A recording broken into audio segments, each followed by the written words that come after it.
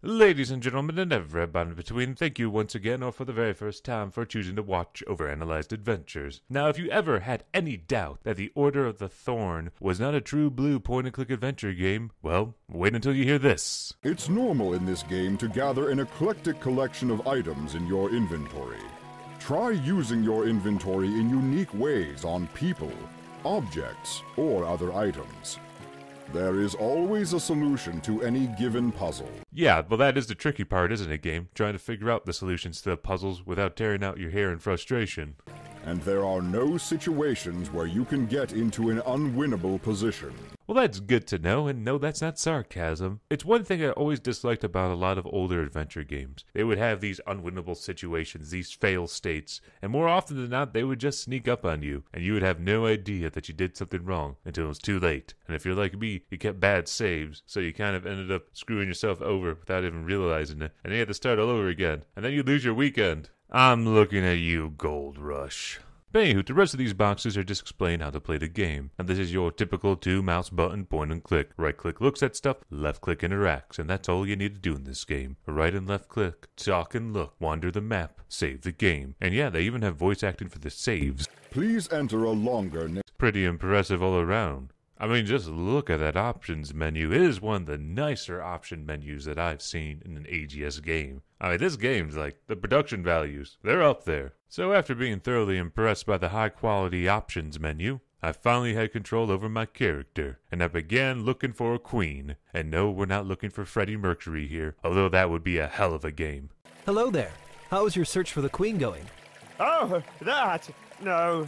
I gave up already. Now, I know I've been lollygagging the options menu for a while, but still in real time, it's been mere minutes since Sakine's been like, go find my wife, and this dude's already given up. Oh, Chucker, I kinda doubt you're the Fairy Kingdom's best and brightest. So at any rate, we can talk for him a while, and get the lay of the land, which is nice. And also we find out his reasoning for why he's given up. Basically, he doesn't want to walk around. Did he not understand what he was signing up for? I mean, what did he expect this challenge to be, like desk work? What fairy tales has he been reading?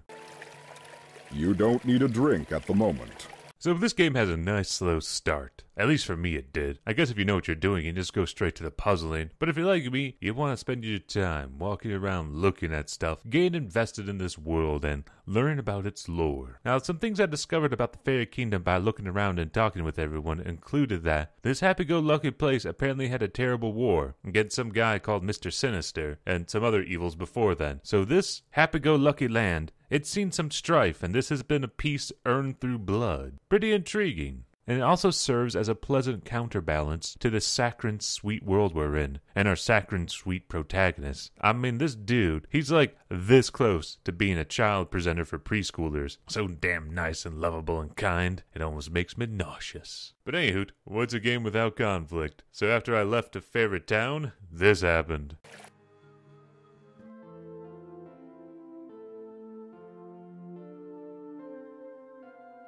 You reach the base of the hill when you notice a mischievous pixie swooping down towards you. Hey, give that back! Silly Bard, it's mine now. I keep it.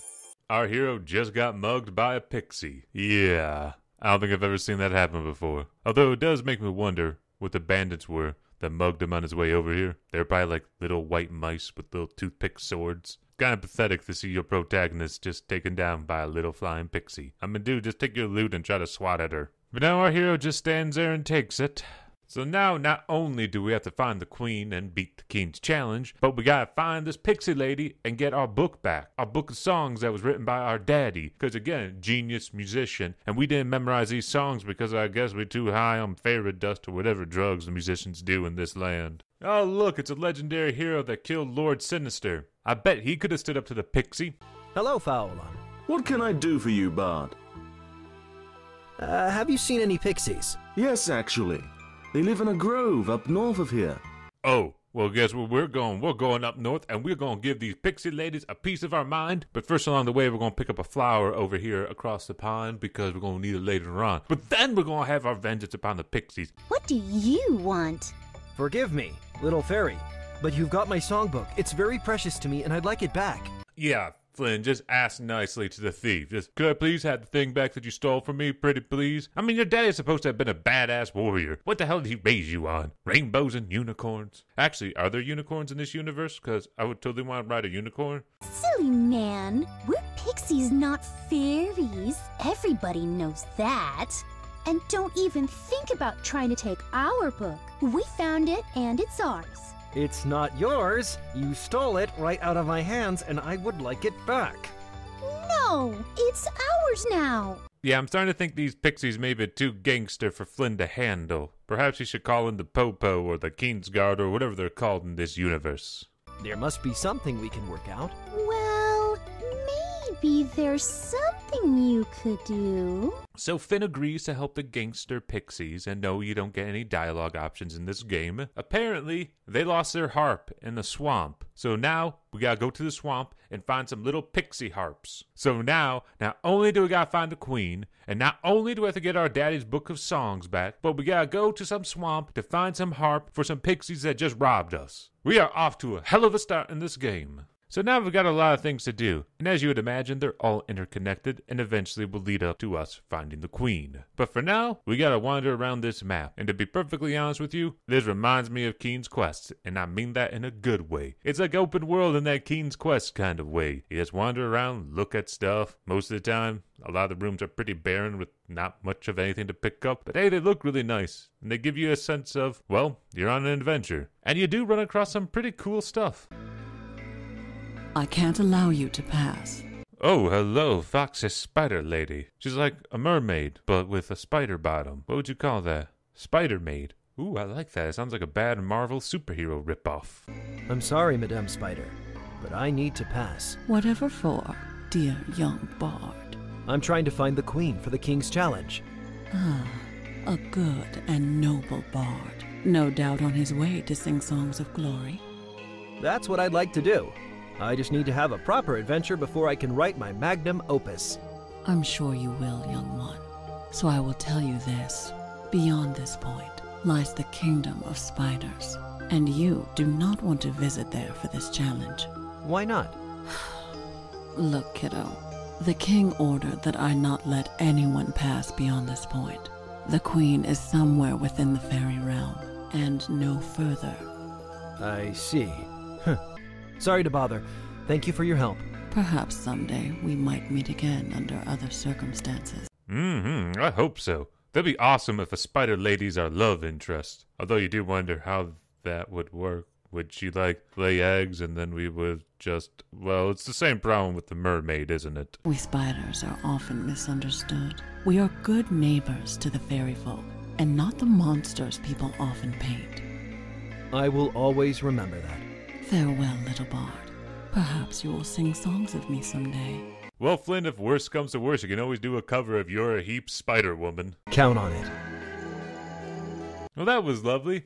And kind of pointless. Unfortunately, at least in this game, there's just not a whole lot you get to do with the spider lady. You can talk to her, and she's like, yeah, you can't leave this area. And that's about all the interaction we're ever going to get with her. Shame, really. But nevertheless, we just gotta wander around the map some more and look for some adventure. Because that's what you do in a Keen's Quest style game. You just wander around, pick up items, and run across random events. Or just encounter things hanging out, doing their jobs. Like this troll over here. Trolls are renowned the world over for 3 things. Oh, pray tell, narrator, what are trolley stereotypes? They are too stupid to learn the common tongue, they live near bridges, and they love treasure. Okay, well now thanks to Mr. Narrator, I know I need to get some treasure for the troll, and unfortunately we can't talk to him. He's just such an uber-capitalist and believes strongly in privatized roads and bridges that he just won't speak to us until we pay him something that we're going to have to find somehow, some way, at some point later on in the game. So now, we got 4 things to do. Thing number 1, find the queen. Thing number 2, get our daddy's songbook back. Thing number 3, find some harps for some pixies. And thing number 4, find some treasure for a troll. My god, things just keep stacking up. We got a pretty busy schedule, and probably should write some of this stuff down. Darn it all! Would you two stop following me?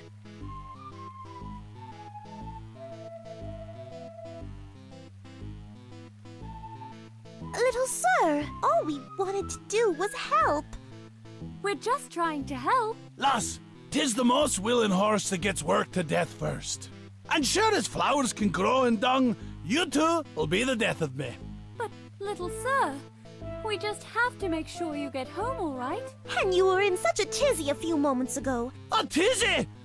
I ain't now, nor have I ever been in a tizzy. What a terrible thing to say to a gnome. Besides, I wasn't in trouble. I was just caught off guard a bit is all. But you almost fell into the river. To think of those raging currents. Little sir, you could have washed up, well, who knows where. I would never have fallen in the river, lass. And what's more, you can call a gnome stout, you can call a gnome stocky, but you cannot call a gnome little. Lucky they're of the gentle sex, or I'd have words with them fistlock. Insulting strangers in the forest. Well, damn, we finally get to meet our first non-happy-go-lucky character. Well, other than the troll, but the troll doesn't speak. But yeah, first encounter with a Grumpy Gus that speaks in this game. And actually, the gnome's pretty much the only Grumpy Gus in this whole game. But hey, whenever he pops in, it's certainly a nice and welcome tonal shift. All we wanted to do was help. Some people simply have no manners at all. Forgive us, good stranger. We've not met before. No, we haven't. Although I saw you in the King's Court earlier. I'm Finn. Oh, yes, the bard. I love music. I'm Red, and my friend here is Snow. It's a pleasure to meet you both, ladies. Do you play any music yourself, Red? Oh, no. I love listening to a beautiful song, but I have no talent in that area myself. She writes her own songs, you know, Finn. Don't tell him that, Snow. They're not very good. If a song is written with love and attention, then it's a good song. Yeah, Flynn, I doubt you could say that about all those angsty songs written by teenagers for their love interests. But nevertheless, we now get introduced to one of the very important mechanics to this game, and that's the whole song system that, unfortunately, I ain't going to show you right now because I didn't realize it. But basically, this lady is going to teach us a song that we can play later on, and also her friend's going to teach us a song that, once again, we can play later on. But right now, that's not important. What is, though, is that I wonder if these two sleep together, or do they wear other people's skin? I mean, we gotta wander around the maze some more. Oh, would you like our watermelon? We're not going to eat it, and we'd share it with you. That's very kind of you. Thank you very much. You take the watermelon graciously. Damn, this is just such a share and share-alike world. We should try to play them a jam. That's right, this is my very first attempt in my first playthrough of this game, trying to play some music. It kind of feels like Ocarina of Time. I never played that game, but I remember they had a music system. I've seen the screenshots. Or like the Loom. But either way, we gotta play some jams for these folks because we got a free watermelon. Welcome to your songbook. Here, you're to use the lute in hard mode. You start by pressing the button which pay close attention. If you use the lute in easy mode, simply pressing the song button. Have fun! Yeah, I'm too much of a tough guy to read through a tutorial. I just figured I'd wing it. Ooh, maybe we can play some Winger on here. Kids like that band, right? She's only 17. No, I don't think that's a popular song anymore.